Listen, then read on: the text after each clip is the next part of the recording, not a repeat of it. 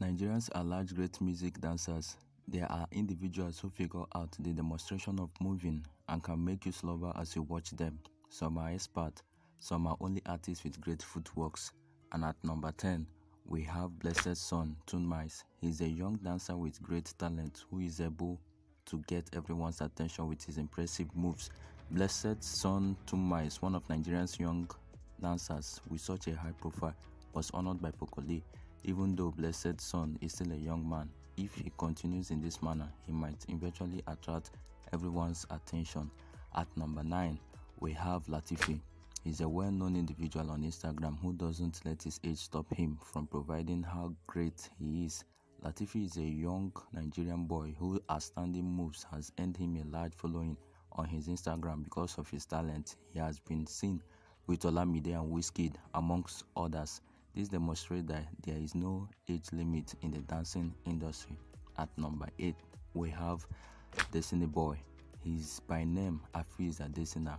He was born on June 24, 2004 in Agege, Lagos State, Nigeria. He's one kid in his family, and in spite of being youthful, he has been able to achieve success in his dancing career and has attracted everyone's attention. He's also known for his singing ability. At number 7, we have Stephen Papi. He is a self-trained dancer whose aim is to move African dance to a worldwide audience. After being featured in Beyonce's music video, he became well known. On Beyonce's album Black is King, he collaborated with her. Since then, Papi has landed more lucrative dancing roles with well-known national and international brands. The famous dancer alternates between Nigeria and the United States. At number 6, we have Zlatan. Omoniyi Temidayo Raphael, properly known as Zlatan, is mainly a singer, a songwriter, but with his dancing skills, he is considered to be one of the best dancers in Nigeria. No doubt he has incredible moves in his dancing videos on his media handles. At number 5, we have Lil Smart. Odogwu Smart Emmanuel is his name. Born on March 5th, 1998, he grew up in Lagos State, Nigeria. He is a good professional dancer, a modeler, songwriter, and influencer.